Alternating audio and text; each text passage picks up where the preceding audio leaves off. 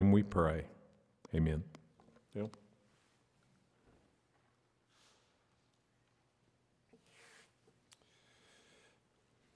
We'll be in Acts 28, chapter 28, the first 10 verses.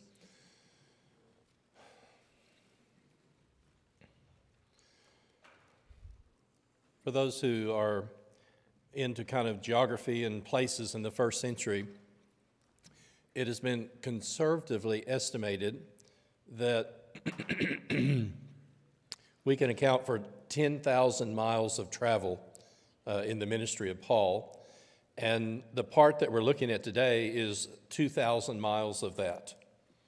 And eventually we'll have a little bit of a map that'll be smaller than the one that you had last week. But that's still just an amazing thing in that a lot of it is over land, a lot of it is, and you read these statements, in danger of, and he'll talk about everything from bandits and rivers and everything else. And the other thing I just want to mention ahead of time is that when you read in 2 Corinthians 11, which is written previous to this, he mentions that there have been 3 shipwrecks. And so when I read this one in Acts, then I feel like this is the 4th shipwreck that Paul has personally been involved with. And that's just a scary thing to be that helpless, and an expression that I use, that you're kind of like a cork on top of the water waving back and forth. Coming back across the Pacific at one time, we were flying 39,000 feet. We were going 667 miles an hour, and we had a 125 mile an hour tailwind. 45 minutes early, we get in, but just imagine, Charles, can you imagine making trips like that where you're flying 39,000 feet and you're going 667 miles an hour and you have a 125, 29 mile an hour tailwind? And I look down at the ocean, I think, just imagine what Paul would do with something like this in terms of his travels and getting out and seeing people and doing things. So what we want to look at today is that on the way to Rome, and he was told this both by vision earlier and, Lord willing, next week in the book of Romans, he has talked about his desire to come to Rome.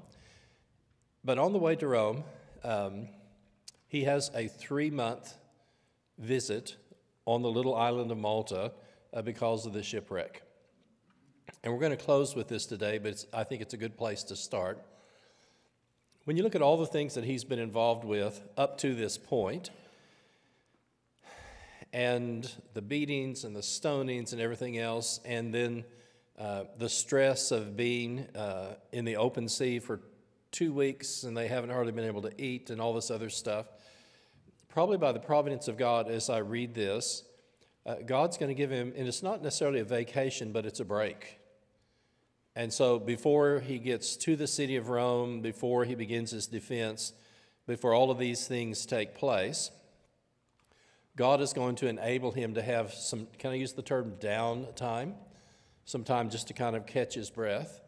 And one of the things we want to notice is that very often God is working in our lives, when we look back in hindsight, to accomplish things that we never could have planned or never could have done ourselves. And anticipate this next week. All of the major centers of culture and the cultures that are on the inscription over Jesus are described in the book of Acts. We're going to begin with Jerusalem, the center of Judaism. He will be in Athens in chapter 17, which will be the center of Greek thought and Hellenism and philosophy. And he's on his way to literally the center of the Roman Empire, the city of Rome. And then on the way, there's a stop-off at this little island of Malta.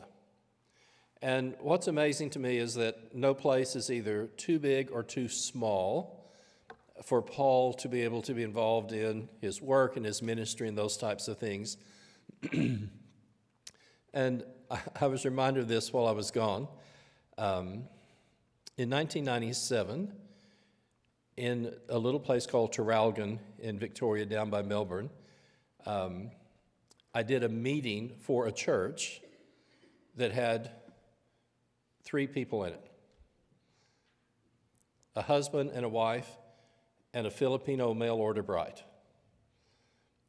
Ladies, how would you like to put your picture and some description in a thing, and then some guy you've never known says, well, I'll help pay for her transport and for her to come. And she was a member of the church from the Philippines. Guess what you get to do every Sunday if you're in a church of 3 people? Greg, you get to do the announcements, you get to lead the singing, you get to do the Lord's Supper, you get to do the preaching. And there were nights we had 8 to 9 people come to this meeting that were people that they knew. And you couldn't wipe the smile off their face because this little group of 3 people, you know, the church had tripled during this meeting, and there were, 9 to 10 people there. But that was the bride in that particular place. And I always remember Brother McCord would say, I asked him once, I said, how do you decide where to go? And he said, well, I let God decide that, and I just go to the next place that asks.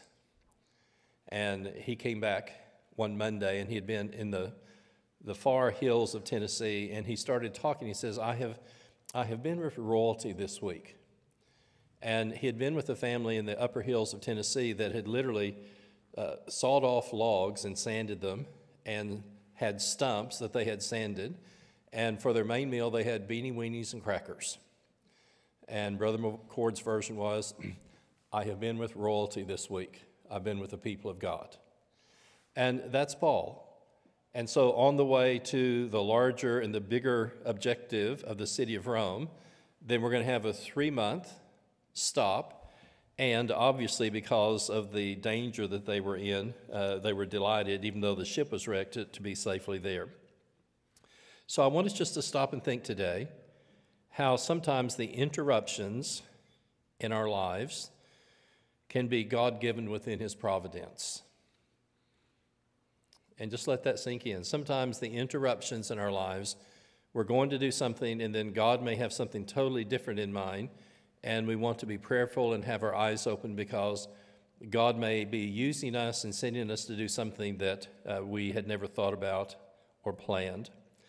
I wanted to repeat this short quotation because a part of what we're going to look at today is Paul's continued emphasis on God. And this to me is a very interesting description of Paul. Paul was a God-intoxicated man. He spoke constantly about the one who was central to his thinking. Everything he dealt with, he related to God. His writings contained more than 40% of all the New Testament references to God that we have in the New Testament. And a part of what we're going to just notice and kind of pull some things together is that when Paul is speaking with Gentiles, obviously people who don't have the benefit of growing up in a synagogue and growing up having read the Old Testament scriptures, then his primary discussion and the things that he brings to mind are things about God. And so we'll touch just briefly a little bit on Lystra. We'll look at Athens when he's there. And he will do the same thing in the synagogue, but when he's in the synagogue, it will always be, here are the things that are the fulfillment of prophecy.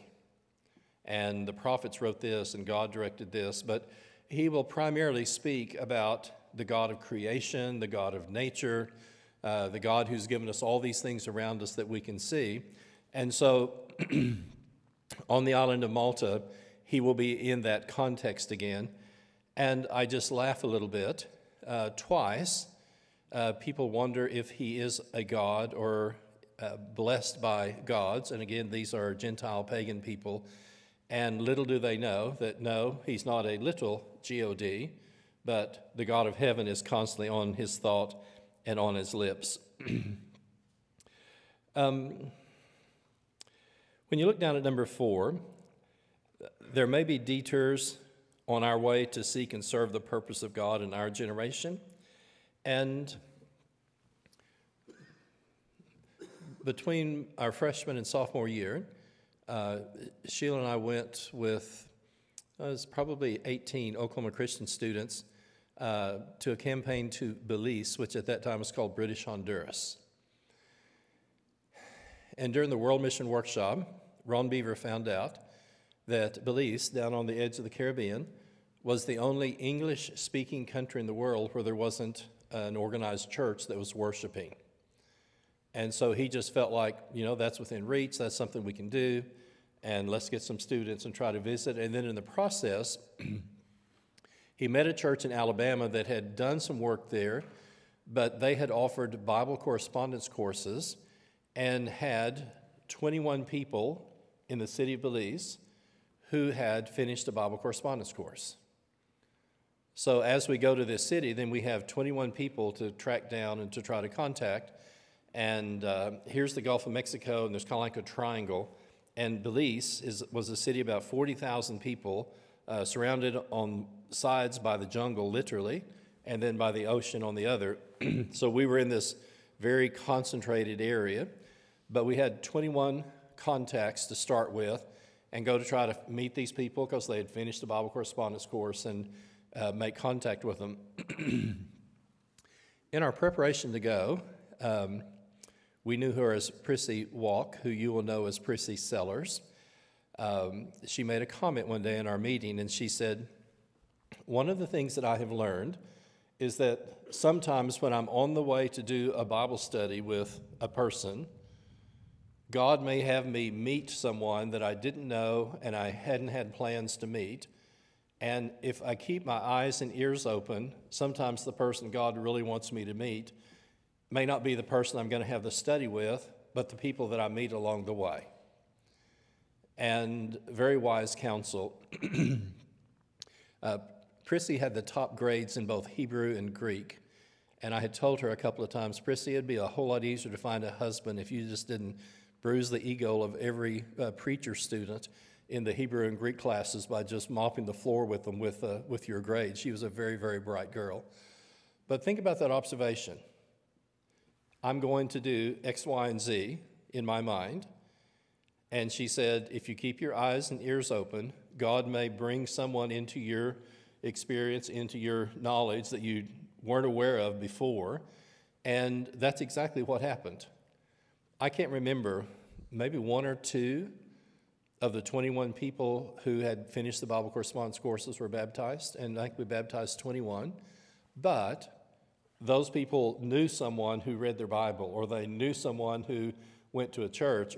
So we had referrals from these people, but the majority of the people that were eventually added to the church there were not the 21 who had finished the Bible correspondence course. And that's what I think of when I think of Paul, because in his mind, he's off and he's going to Rome. But then look at all the things that happened to him that you read last week, and we're going to see today, that were a part of his experience in getting there, and then God is working with him and through him in these different situations. This last weekend while I was in Melbourne, there was a couple, and they just said, we're from the mountain areas of the Philippines. And when they found out, we were from Oklahoma City, they said, do you know Prissy Sellers? Says, yes, the congregation here supports her. And she said, we benefit from two churches that Prissy and her family helped to establish in our area.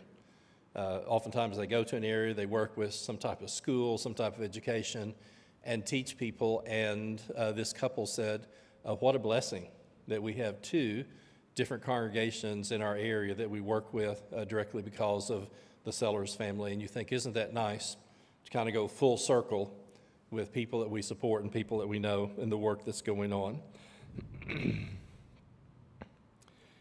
If you grew up in Sarah on the edge of the Dust Bowl, you never get tired of rain.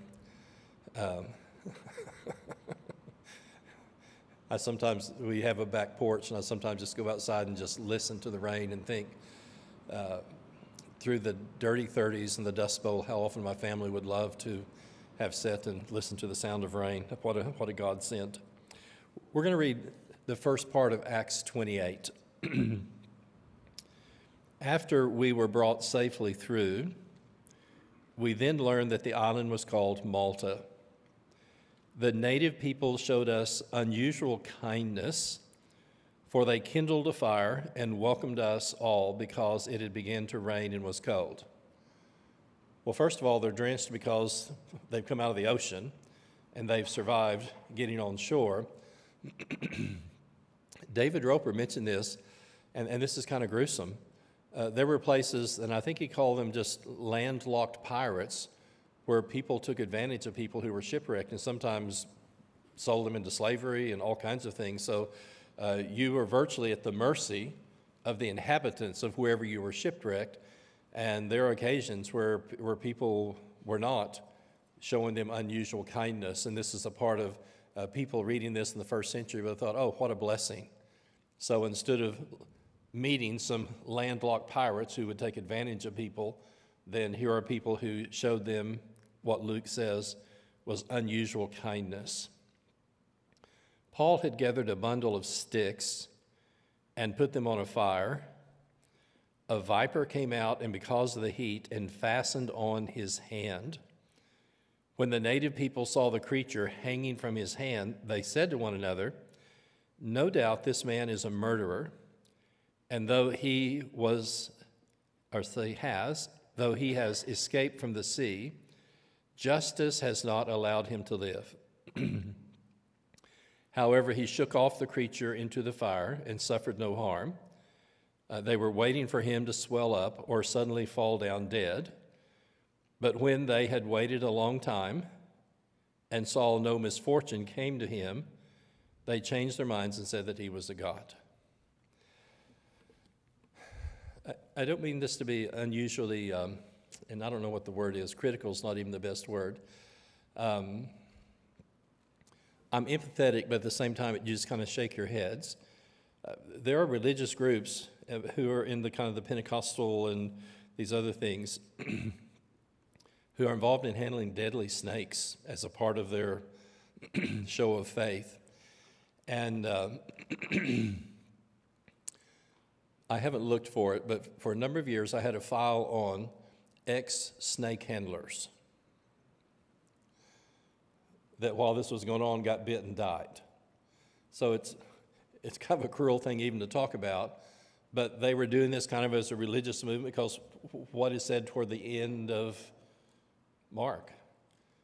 They will drink deadly poison, not die. They will handle us. And so seeing that part in Mark, then there are some religious groups that have actually handled deadly snakes thinking that because of the spirit or whatever, then they won't die. And sadly, that hasn't been the case.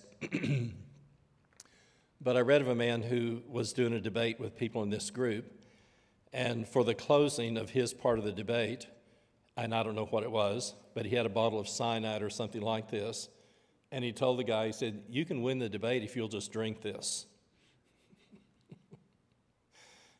And of course, the guy's not going to.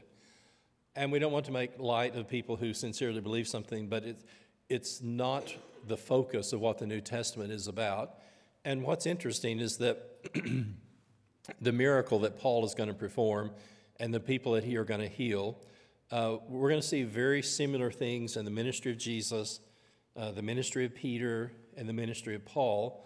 But this will be the last time that we will have a record of Paul being involved in healing in his ministry.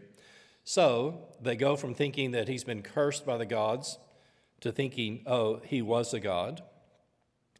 Now, in the neighborhood of that place, where the lands belonged to the chief man of the island, named Publius, who had received us and entertained us as hospitably for 3 days.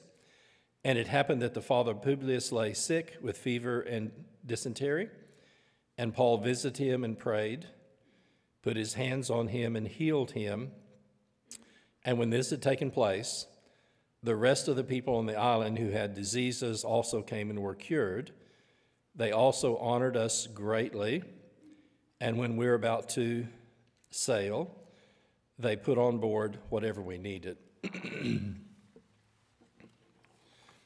So what I'd like for us just to notice, and this is a little comment from the Tyndall Handbook of Bible Charts, Paul is going to begin the 2,000-mile trip to Rome, first of all at Caesarea, and then to avoid the open sea, the ship follows the coastline of Asia Minor, and then you'll see At Myra, Paul was put on a vessel bound for Italy, and it went to Crete, the place of fair havens, and then you'll see the stretch all across the Mediterranean where they were for the 2 weeks before the shipwreck. So here's where I want us to come back to the thing about Paul's emphasis on God. And in the synagogues, as we mentioned, we will find a very clear message about the fulfillment of prophecy. But here's Acts 17, and I misplaced this. This is actually to the Gentiles. But notice this comment in Athens. Paul went, as was his custom, and, well, this is in Thessalonica, and on 3 Sabbaths, and again, here we are in the synagogue, 3 things happened. He reasoned with them from the Scriptures, explaining and proving that it was necessary for Christ to suffer from the dead. This Jesus who I proclaim to you is the Christ, and some were persuaded, many of the devout Greeks and not a few of the leading women. But here we are on the Sabbath day, and the approach that Paul uses in teaching people is especially this reasoning from the Scriptures. And then when we're in a Gentile situation, remember in Acts 13 at Lystra, they declared Paul and Barnabas to be gods. But then, as one writer said, and then before they left, they stoned Paul within an inch of his life. And so we're going to have 2 contrasting places where people thought initially Paul was a god. And in the first case, he was nearly killed. And then the one where we are today, then the people blessed him and helped take care of them. Paul, in a loud voice, said to this man, "Stand up on your feet." And he sprang up and began walking. The crowd saw what Paul has done. They lifted up their voices, saying in Lycaonian, "The gods have come down to us in the likeness of men." Barnabas they called Zeus, and Paul Hermes, because he was the chief spokesman. But when the apostles heard this, they tore their garments, they rushed, and they said, "Men, why are you doing this? Because we are men of like nature with you, and we bring you good news that you should turn from these things to a living God." And this is what I want you to notice. Every time Paul is with the Gentiles, there's something about God, but in contrast to a dead statue that can't breathe, that can't talk or anything else, he oftentimes will refer to God as the living God. And notice the 5 things that he mentions. He made heaven and earth and the sea. He allowed all nations to walk in their own ways. Verse 17, he did not leave himself without witness. He did good by giving you rains from heaven and fruitful seasons, satisfying your hearts with food and gladness. And with these words, they scarcely restrained the people from offering sacrifice to them. And again, remember the statement, Paul is a God-intoxicated man. And when he's speaking to a Gentile audience, then God is the focus of his teaching. We come to Acts 17 when Paul is in the city of Athens. "I found this inscription, to the unknown God. What you worship as unknown, I proclaim to you," and see, here it comes, "the God who made the world and everything in it, the Lord of heaven and earth, does not live in temples made by man, nor is he served by human hands as though he needed anything, for he himself gives to all men life and breath and everything. And he made from one man every nation of mankind to live on the earth, determined the allocated periods and boundaries of their dwelling, that they should seek God, feel their way toward him, and find him. And yet, he is actually not far from us, for in him we live and move and have our being, even as some of your own poets have said, we are his offspring. If then God's offspring, we ought not to think that the divine being is like gold or silver or stone, an image formed by the art and the imagination of man. The times of this ignorance God once overlooked, but now he commands all men everywhere to repent. He has fixed a day in which he will judge the world by a man whom he has appointed, and of this he has given assurance to all men by raising him from the dead. And I think part of what Luke is doing, because when you read the book of Acts, especially, it's kind of like a collage. It's like this, these things are kind of woven together. And at different times, we see examples of Paul teaching and preaching to those who don't have an Old Testament background.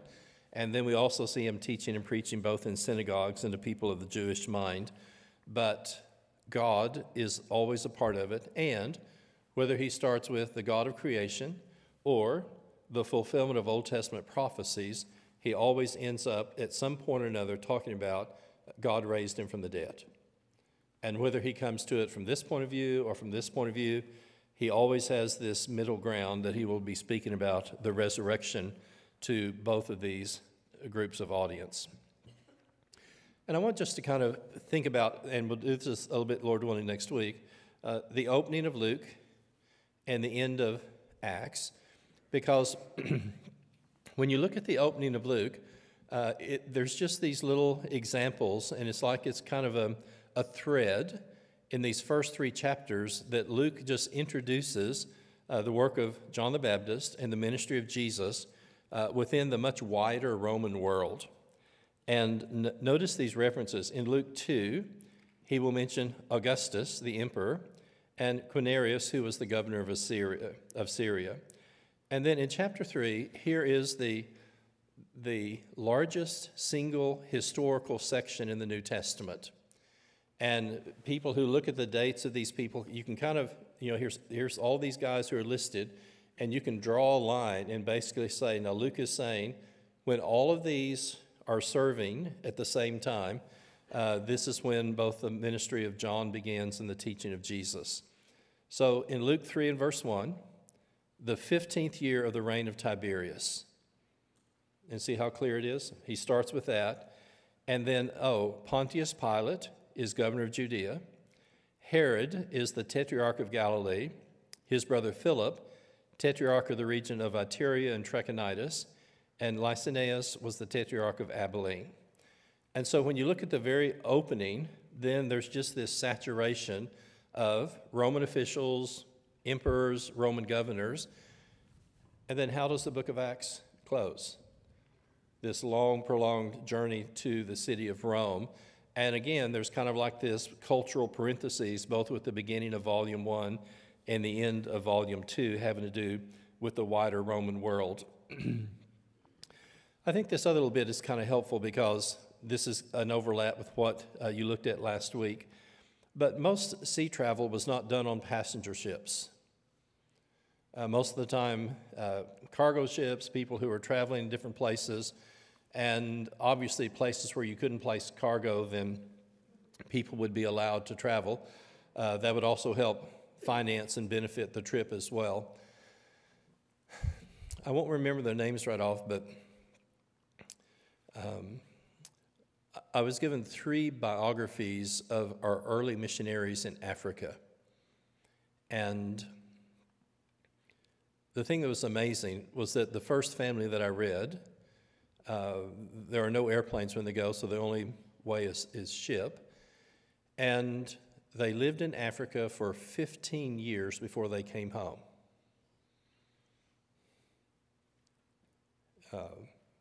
We were blessed to come back every 3 years, but, we lived in Australia for 12 years. How much does America change in 12 years?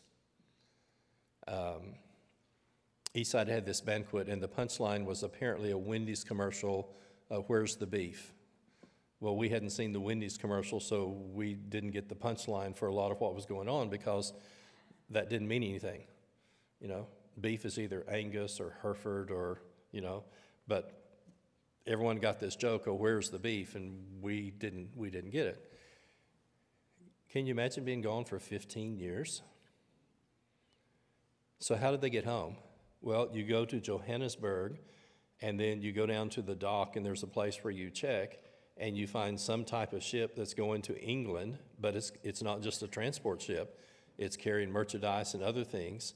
And so wherever they live, and you can't book the travel home.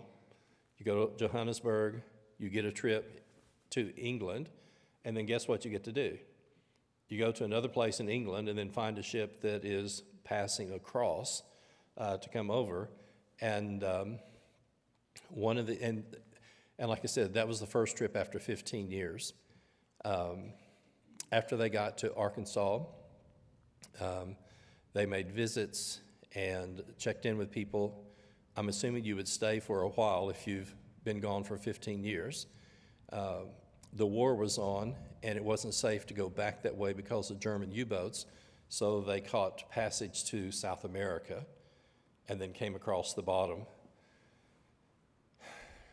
They didn't come home the next time for 9 years. So just stop and think of your family, your relatives, culture, and to have visited twice in 25 years is just an amazing thing. But when I read their travels and their journeys, I thought, oh, this sounds like Paul. We go to a certain place and we find a ship going to this area and a ship going to another. And so these typically are not passenger ships, but they're commercial cargo ships. And you're able to, if I can use the term, hitch a ride, then you know what I'm trying to say. What's also interesting is that Corinth had 2 ports on either side where people could land. And there 3 months in the winter, most of the time people didn't travel. So Corinth was one of the favorite destinations for a lot of sailors, and I'll just say a lot of money changed hands through the wintertime. But because of the conditions on the Mediterranean, there were 3 months where people most of the time didn't sail. However, Herod, and we're talking about Herod the Great, he was aligned with Antony and Cleopatra because if you don't support the Romans who are close to you, there's a huge cost. When they lost in 31, the Battle of Actium, which is on the west side of Greece, then Herod got on a ship, chartered a ship in the middle of winter, and went straight to Augustus because he was the victor and he's got to change and get on the other side. And Herod's comment was, don't remember whose friend I was, but what manner of friend I am. Translated, I'll be as faithful to you as I was to the others, but these people in these provinces were always at the mercy of the Romans who were in their particular area.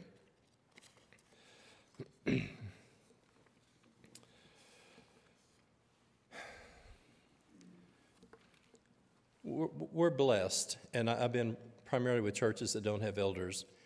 We're blessed to have elders which do so many things for us, ministry staff that does so many things. But there are a lot of churches that, hopefully it's a consensus, but my term is it's a majority rule. I have some strong, I think churches should appoint leaders. This is what happened in Corinthians and Thessalonians before elders. But here's just a quiet observation. There are 2 majority decisions in the Bible. One is 10 out of the 12 said, we're like grasshoppers, we can't go in. The other majority decision is, oh, we can go ahead and sail even though it's getting late in the year. And the bottom line is both majority of the decisions ended up as a disaster. And sometimes what seems obvious to many may not be the best course of action. And when you look at Malta, and if you have your eye on, this is number 4, and here's the contrast. And you think specifically of Ephesus and Corinth and Athens, Malta, a speck in the Mediterranean. And unlike the mighty cities, here's this tiny place. It's about 18 miles long, 8 miles wide, 58 miles south of Sicily, 180 miles north and east of the African coast. And you see descriptions about the Roman occupation, and especially during the Punic Wars that were fought with Carthage in North Africa. But I thought this was very interesting. Malta was named by the Phoenicians, and Melita meant a place of refuge. And this was the original naming of the island that was preserved. And you stop and think, kind of both physically and emotionally, at this stage of Paul's life, it's a place of refuge for him. Remember, Luke said earlier, we'd given up all hope of being saved, and Paul stood up and says, don't be afraid, we're all going to be saved. I must stand before Caesar. And I'll leave you to look at these, but there are 8 times that either God, Christ, or an angel spoke to Paul in his ministry. And we'll touch on this again next week, but look at these quickly. Damascus Road, Acts 16, Macedonian call, come help us. Acts 18 in Corinth, be strong, don't be afraid, speak the word. He's going to be sent from Jerusalem for his safety in Acts 22. Acts 23, again, you will preach in Rome, take courage. God promised them safety while they're being tossed at sea in Acts 27. And then 2 Corinthians 12, whether I was in the body or out of the body, I don't know, but there was a man who was caught up into paradise and saw things that he cannot utter. So another vision that Paul has. And then in 2 Timothy 4, the Lord stood with me and strengthened me. So here's our closing thoughts. Dr. Luke gives us a vivid account of the shipwreck, and the snake attached itself to his hand, and he wanted Theophilus to appreciate Paul was not only heavenly directed, but he was also a heaven-protected man, because he's the apostle to the Gentiles, and he will take the gospel to the center of the Roman Empire, to Rome. And then, as we'll see next week, did he finally get to Spain? That had been his goal for a long time. And when you notice, what did Christ tell the apostles in Acts 1 and 8? We're going to start with Jerusalem, Judea and Samaria, uttermost parts of the earth. And Paul, in his own way, continues to carry that out. So here's our closing thought. Paul would never anticipated spending a winter refreshed by the hospitality shown to the victims of the shipwreck. And like I said, 2 Corinthians 11:25, I think this is the 4th shipwreck that he's been involved in. God gave him a chance to, and this is my expression, catch his breath and rest before the challenge of his defense and his preaching the gospel in Rome.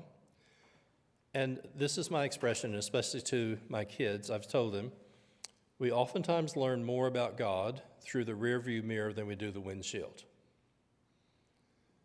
And there's times in all of our lives that we'll look and hear something that either I wanted to do and it didn't happen, or something I wasn't expected to do, and that came out. And looking back, a lot of times we can see the work of God in our lives in ways that we could never plan or anticipate. God cares for us in these ways. And remember when Paul stood up and the ship's been like this cork on the ocean for 3 weeks, he still has this unshakable faith in God. And he says, he is the God to whom I belong and to whom I worship. And I think what a fitting way for us to close, because we too belong to a God, and that's the expression. This is whom I belong, and this is whom I worship. And by the grace of God, we're able to participate in that today. God bless.